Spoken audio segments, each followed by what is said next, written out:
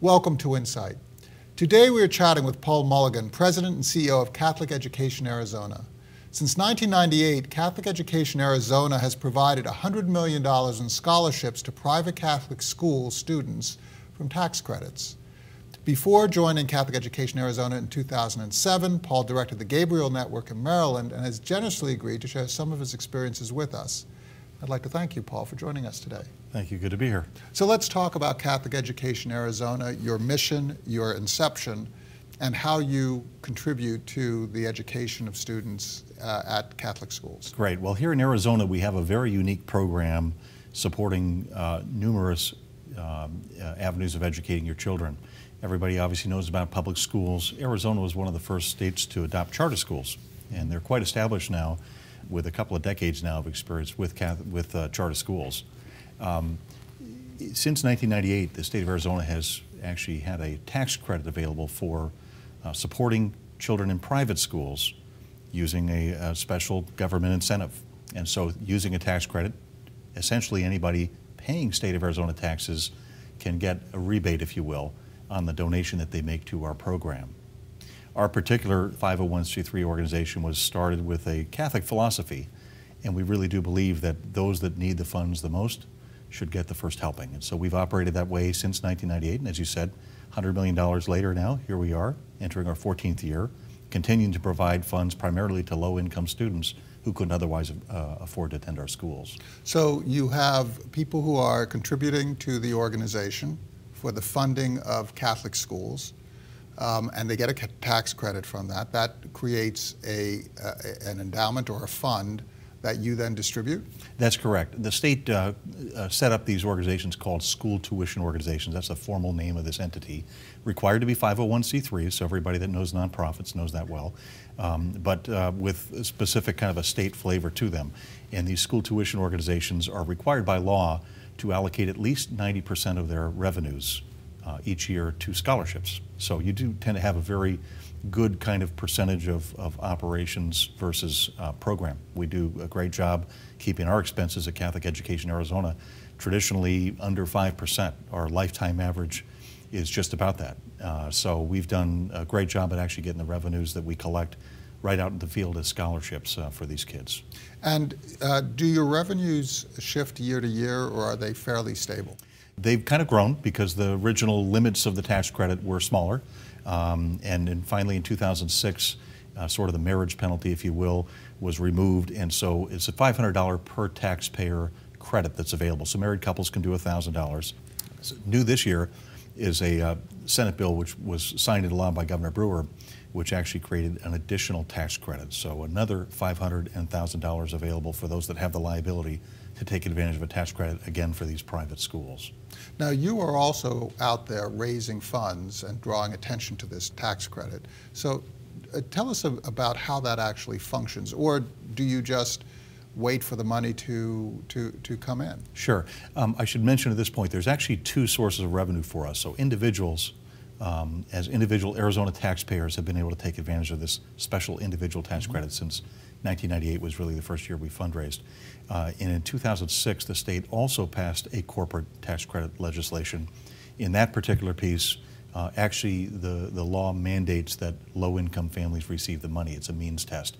In our case, as I mentioned, our whole organization, our philosophy is that the low-income families, those with the greatest financial need, are going to get the money first. So it works really well for us. We run both programs effectively the same, but technically the state does mandate in the corporate tax credit that low-income students be the beneficiaries. We raise money, therefore, from both of those sectors, from individuals and from corporations. And so kind of our timeline, if you will, in the marketing is really governed by the state tax year.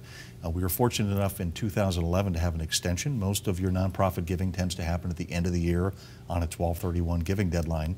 It had been that way with school tuition organizations as well until last year. An extension was granted by the state, and in a new piece of legislation that allows taxpayers to wait until April 15th to be able to get their individual tax credits. So we raised about 70% of our funds from individuals prior to December 31st, and the remaining funds came after December 31st.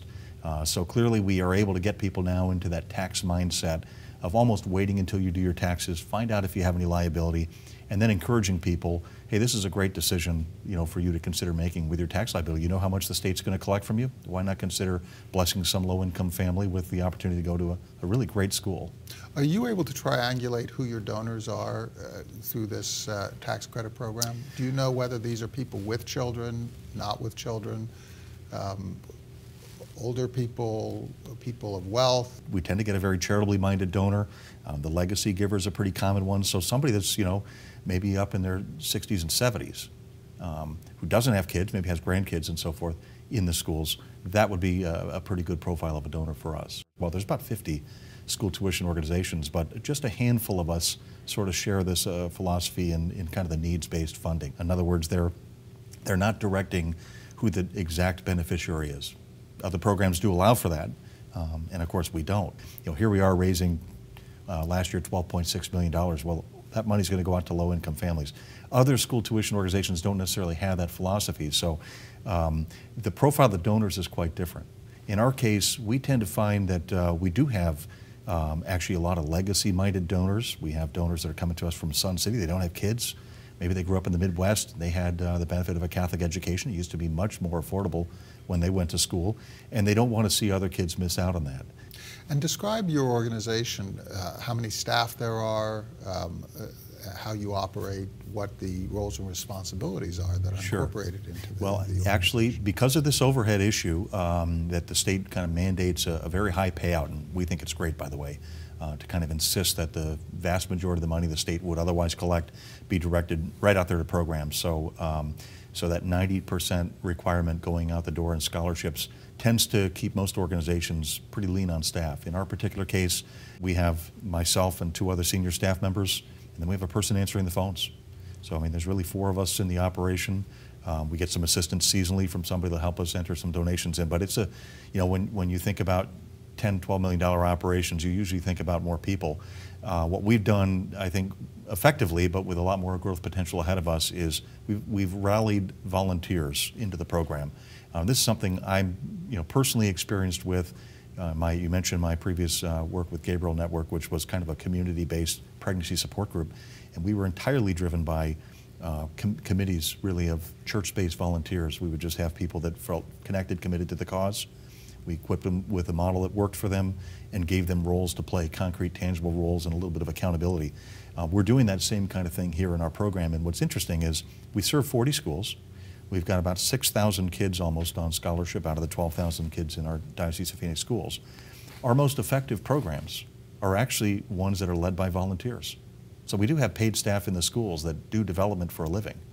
They're managing golf tournaments and auctions and all sorts of different things. And then here's this tax credit that's bringing in, some schools getting $250,000 from this for their kids. It's a hugely important aspect of their fundraising, and yet they may not give it the full attention that it could get. And that's where our volunteer-led committees have just been saving grace for us. I mean, and we're talking, you were asking about profiles, we're talking about people on this committee are folks that don't get benefit from the program. They don't monetarily receive. These are folks that philosophically think the tax credit's a great thing. They like to see the money stay local, and they really believe in the power of this program. So the ones I'm dealing with that are most effective programs, many of them don't even have children, and yet they are out there kind of leading the way, carrying the water to get an effective kind of community-based tax credit program going. So maybe the benefit that they are receiving is not a selfish one.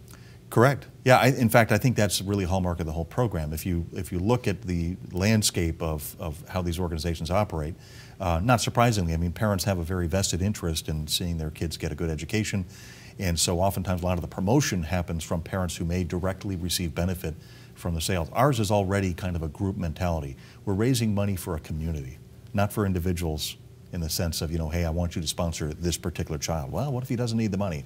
Well, that's not really important. In our case, what's important is that we have a community with a lot of financial need. There was $26 million of financial need among our applicants, and we paid out about $12 million in awards, which is a phenomenal number, and yet we still have this $14 million differential we're trying to overcome. And until we can, we've got a lot of families that would love to choose Catholic education, quality schools, great results, but they just can't afford it without the proper financial aid. Now, you have to navigate some pretty controversial terrain in certain respects. There's the religious affiliation side of this discussion. There's the private school versus public school side of the discussion. There is the whole question about education. And how do you navigate all these different questions and controversies that surround these types of programs? I think it's a great question. Frankly, I like to get right out in front on those kinds of issues and not pretend there's nothing to see here. These are really valid concerns, objections, frankly, that people have, is they want to know money that the state would be collecting. You know, how come these private school kids and these private school families and so forth are benefiting? I'm a taxpayer too, and I think that kind of accountability is necessary. But I can tell you confidently, it's great to be able to have a good, solid response for people, and it's a provocative one. And that's why we have major companies, major companies that everybody would recognize that are supporting Catholic schools, and you mentioned religious issues and so forth. They feel quite comfortable. So I think in terms of navigating these issues, number one, you have to kind of know really what those objections are. So take, for example, religious schools. The Supreme Court, frankly, just looked at this whole case itself, and it's quite clear it's not, what's happening here, the way that this tax credit program is devised, is the money is going to individual families, individual school children that apply. And so it's not something that's really going to a religious institution. So we've kind of dealt with that, which is nice. But, the issue about, hey, should our company, should myself and my wife be supporting maybe a, quote, religious school or private school? And I'll tell you, what's great is, and I think, frankly, the culture in a certain sense gives a great witness to us, is there's just a lot of need right now for, especially our youth, to find that kind of direction or mission in their life.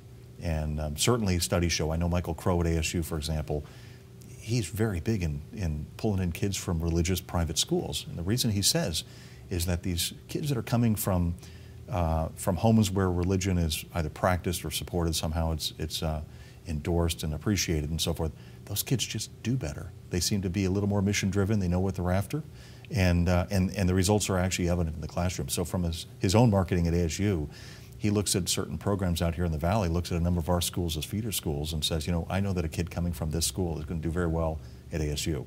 And that's not really to say that, a child that's religious oriented is necessarily going to do better, but when you think about what our institutions are doing, they're really instilling character, discipline, values, and these are common values. These are really things that folks that are not even religious can appreciate: respect for your neighbor, service, looking out for those in need, and so forth.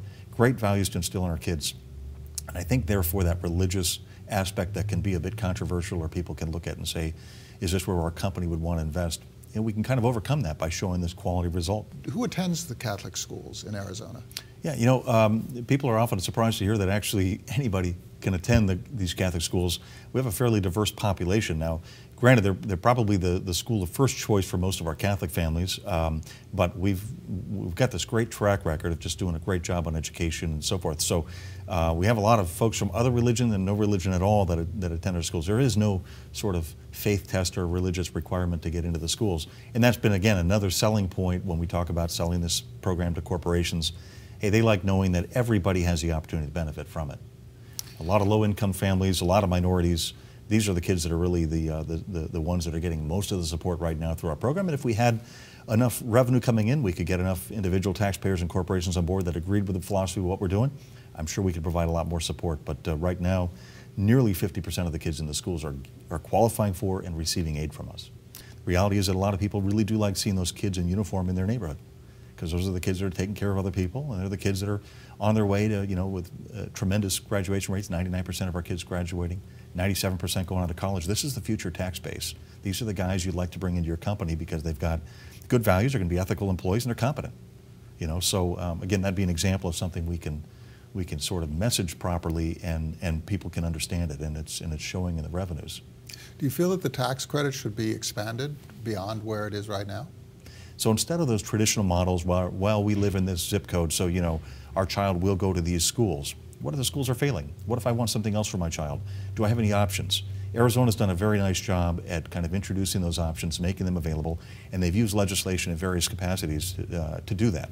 I mentioned, though, I think that this tax credit is probably a stepping stone.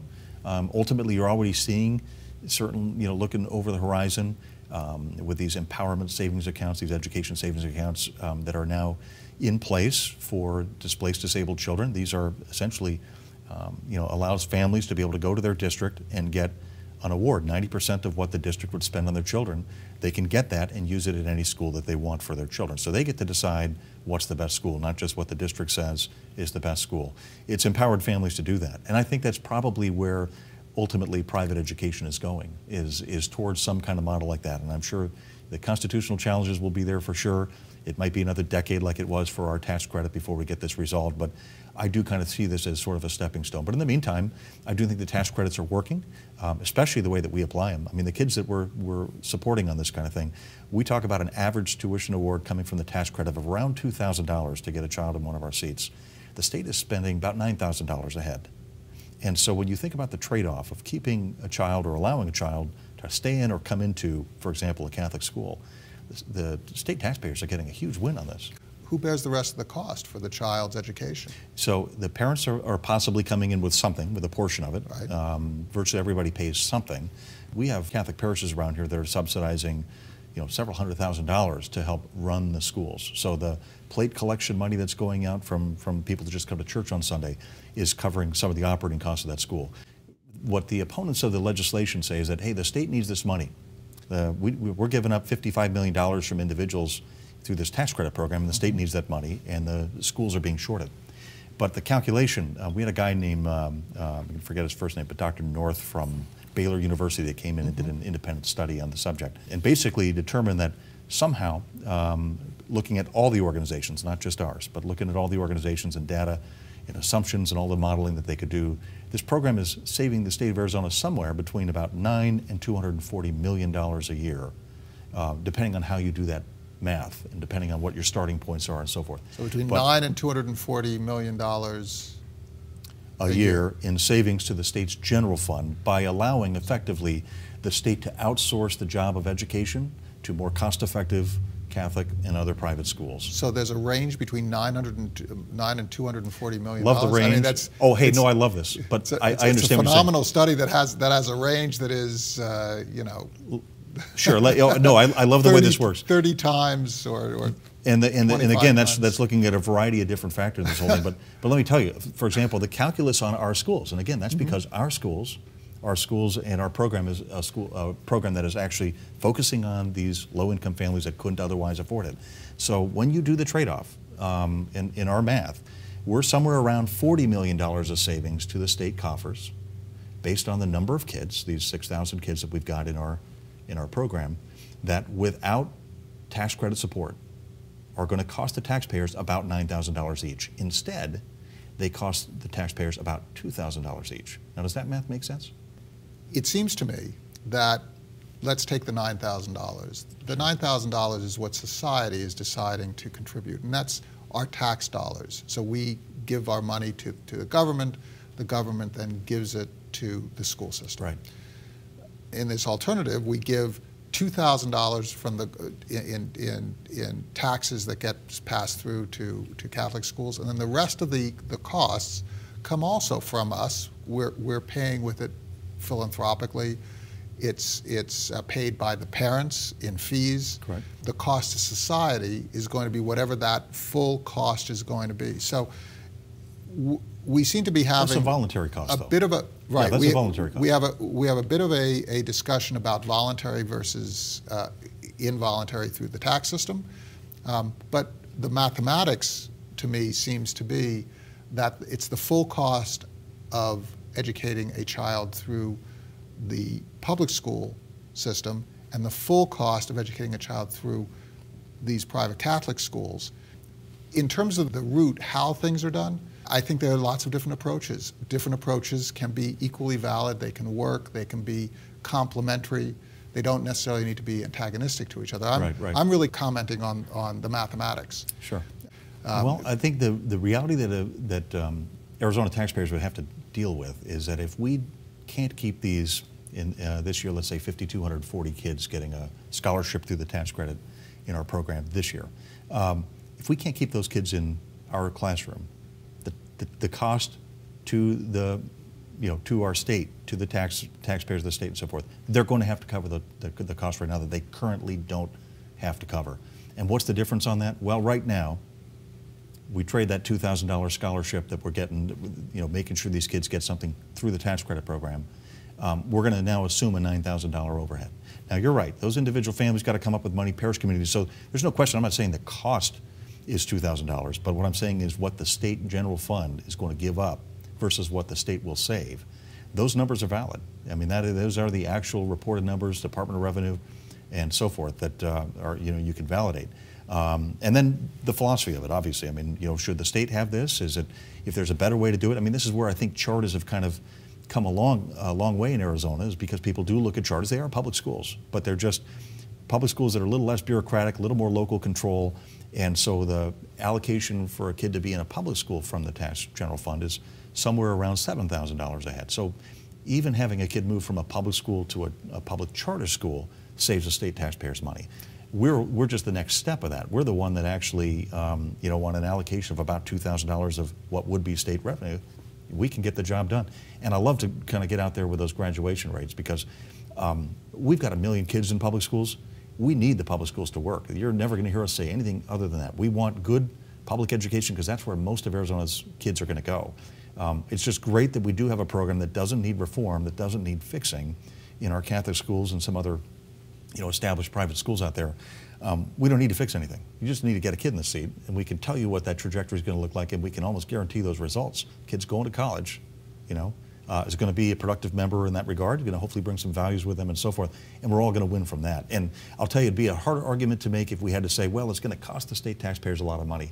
I'm on the fortunate side of being able to say, we can save you some money as well. So you were asking about how do you deal with issues like private public schools. I think the facts are very favorable for us, and I think when people understand that this is a great win for Arizona, I think this is why it has expanded. The only objection we've really had to this program has been kind of a philosophical one from the teachers' lobby, if you will, because the budget for the schools are largely determined by the number of seats filled.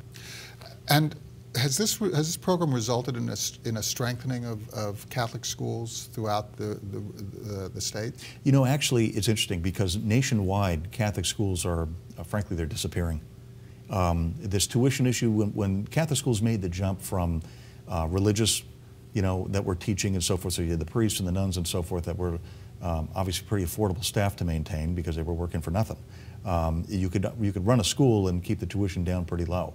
Since we've had the declining numbers of religious, and we've kind of got much more laity and leadership positions, especially in the schools, and they're almost entirely lay-run schools now, you have to be competitive with your other neighborhood schools. You're going to provide a good product. So we have had significant increases in the operating costs of our schools. So like I mentioned, those Sun City donors, when they went to school, some of them were paying $10 a month for tuition, They're pretty shocked when they hear how much it costs to actually educate, and they don't know why. Well, the reason is because we don't have father so-and-so and sister so-and-so running the schools. We've actually just got to get some good competitive lay faculty. So nationwide, you've seen a lot of reduction in Catholic schools. There have been some big announcements lately. New York did a consolidation. Philadelphia just announced the Archdiocese, they're shutting down 48 schools there. They just did that recently in Baltimore. Chicago's had a whole remapping of their school system as well. And the demographics have just kind of gotten away from them. There just aren't, there's not the support available in those neighborhoods to run those schools. We, however, have been pretty insulated. I think that's been the difference. We're not growing our schools right now, but we're not losing them. We're hanging on to what we've got so we can keep those schools operating in those neighborhoods and continue to make it available. I think it could still be a lot better. What plagues us is that we just have a pretty low participation of those folks that are paying taxes that don't really know what a tax credit is or how it benefits them. They may believe in Catholic education, but they haven't put it together yet that this is a great way to support Catholic education, get some great results out there in the community for these kids, and doesn't cost you anything out of pocket. It's a tax credit. So that's really what our uphill challenge is. But happily, we've been able to kind of stand against the tide of what's happening nationally. And so, in many ways, this has been a model program. People, the bishops and others, are looking at tax credits as, hey, maybe this is something that the states can look at, make sense of, and certainly the school choice kind of movement has expanded here over the last few years. I think the fiscal budgets these states are dealing with, there are a lot of challenges on them whether they can continue to do business the way they did. They're looking at states like Arizona as a model to say, hey, maybe we can effectively outsource some of this education at a lower cost and save our state budget some money. Well, Paul Mulligan, thank you so much for sharing with us this extraordinary model of how nonprofits can work within the education system. And thank you so much for your insights. Thank you very much, Mark. Thanks.